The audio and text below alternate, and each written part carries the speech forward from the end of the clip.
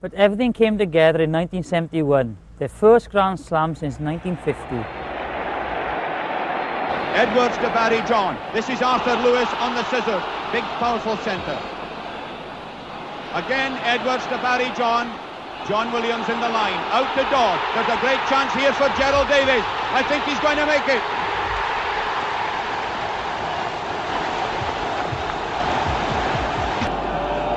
Denzel, did he or didn't he? Barry John with a drop goal again.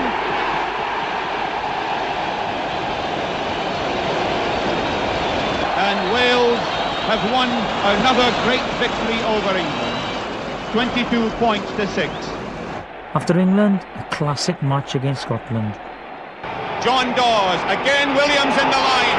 He's over the 25, into John Taylor. What a magnificent move! If the Scottish match was one of the all-time greats, then the Irish was certainly one of the hardest. There's a chance here, Barry John to Edward, Williams in the line, he's got Lewis there, Gerald Davies is outside him, this is Gerald Davies, Davies for Wales! Then on to Paris for the Grand Slam, France 5, Wales 9. The front, right over the top to Christian Carré, to Spanghero, Claude Spanghero, fly half Barrow, this is Bertrand, scrum half Max Barrow, Villepreux, he's got Gouverel outside, that's Gouverel now inside, elusive running this, Barry John tackling once again, Williams on the interception, John Williams up the line, he's got 5 people inside him is Denzel Williams, Gareth Edwards on the outside, he must score!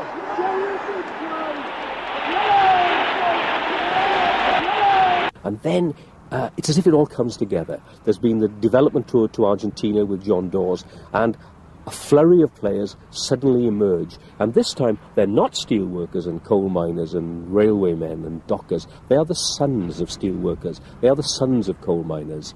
In J.P.R. Williams' case, he's the doctor who's the son of a doctor. But he's the exception in some senses that proves the rule. J.P.R. Williams at fullback suddenly comes out of London, Welsh. And what a rock to have in your team. A man who scores in every game he plays against him, but scores tries. This is a new phenomenon. And later on with his hair, of course, the band flowing down, somebody said, my God, he looks like Jesus. And of course, he walked on the water for many of us. And then around him, Gerald Davies, son of a coal miner. Gerald Davies, who looked like an Edwardian throwback with his little moustache, a small, skinny little body. But a man who could stop on a sixpence, who could take off in either direction. A great tackler. Again, a great thinking rugby player. And that, I think, is the key to it. Barry John, son of a coal miner, a person who had intellectualised what he was going to do. His great mentor, of course, being Carwyn James. Barry played in a different dimension of time and space from other rugby players. He succeeded Di Watkins. What a succession. He will be succeeded by Phil Bennett. It's as if, at this point, nothing could go wrong. And at the heart of all of this was Gareth Edwards. And if you think of one name to say that sums up a century of Welsh rugby, pace, passion, power, Gareth is that word. It's no disgrace to any other rugby player who's played for Wales to say that Gareth Edwards stands head and shoulders above them all, because he did, I think, for 2 decades epitomise all of the best traditions that had been in the Welsh game and that would come out of the Welsh game. And of course, from Gwaun Cai himself, out of the heart of that coalfield tradition. Probably the most memorable moment in Gareth Edwards' career didn't come in a Welsh jersey, but in that match, that try, the Barbarians All Blacks 1973. Chased by Alistair Scowen. Brilliant! Oh, that's brilliant! John Williams, Brian Williams, pulling. John Dawes. Great dummy. David, Tom David, the halfway line. Brilliant by Quinnell. This is Gareth Edwards. A dramatic start. What a score!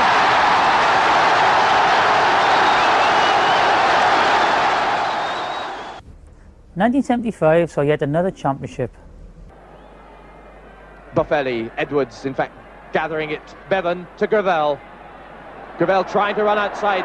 Bertrand, Fenwick to Gerald Davies, cutting beautifully inside, up to the French 25. Support from Mervyn Davies. Can he make the line? Cobner's going to get there. He's Derry Quinnell, caught there by Nigel Horton. Fed out again to John Bevan. Bevan looking for support inside, gets it from Evans. Evans gives it to Alan Martin. There's a chance of a try here for Gravel, and it could be a try for Fenwick. Bobby Windsor feeds to Edwards, looking for the gap, almost racing through. He does. He's going to get there.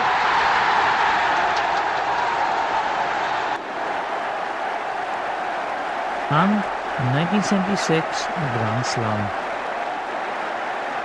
Oh, and it's a score there. What a tragedy for the English, but what a bit of quick thinking by Gareth Edwards. It really all looked so simple.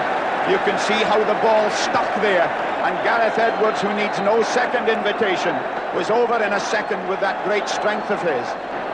Oh, a great scrummage thrust by England, nonetheless, from Mervyn Davies to Edwards to Bennett to Fenwick. They've missed out John Williams, the fullback. JJ, this is John Williams now. Can John Williams score his third try against England? Yes, he can.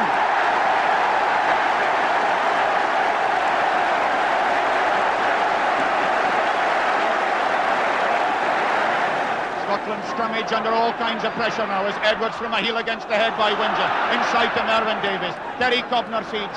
Trevor Evans. Fenwick. Caught by McGeechan, but manages to turn. That's John Williams in there, working as a mauling forward. Fed out again from Windsor. This is Edwards. Edwards now. Edwards all the way.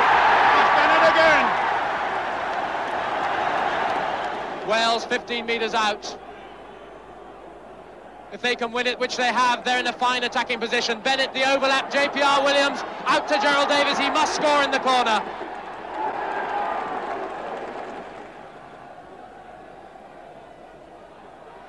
Jeff Wheel driving through. Again, good possession, Edwards.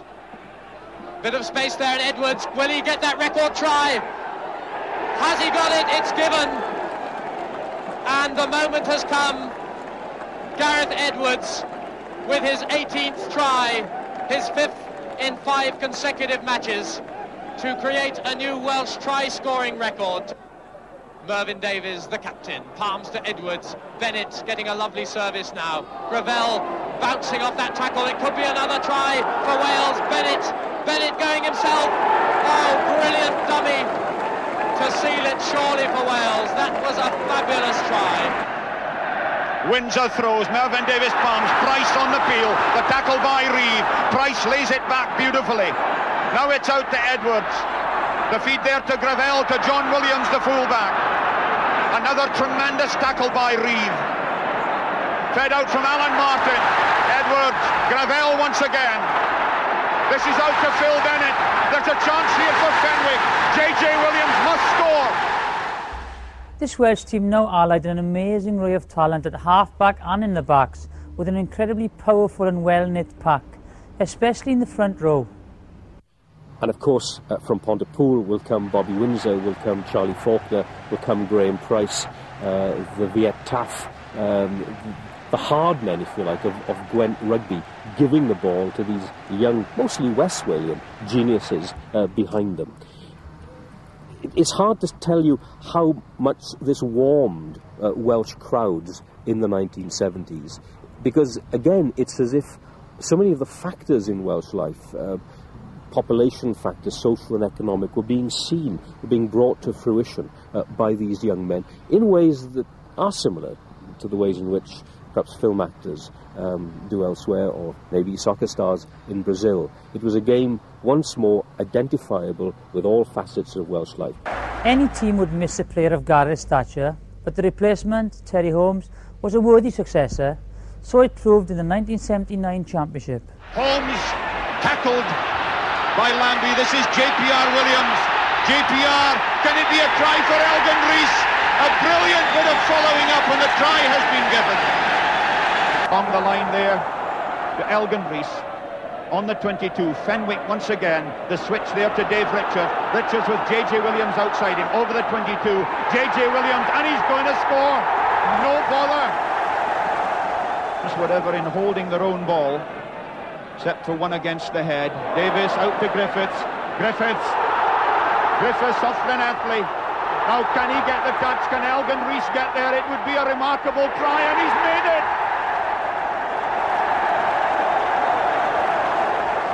They won a Triple Crown in 1979 with new halfbacks, Terry Holmes, with Gareth Davis and a lot of new players. And again, here's the start of another era in many ways. But the game was getting a little bit more difficult for Wales now than it had been.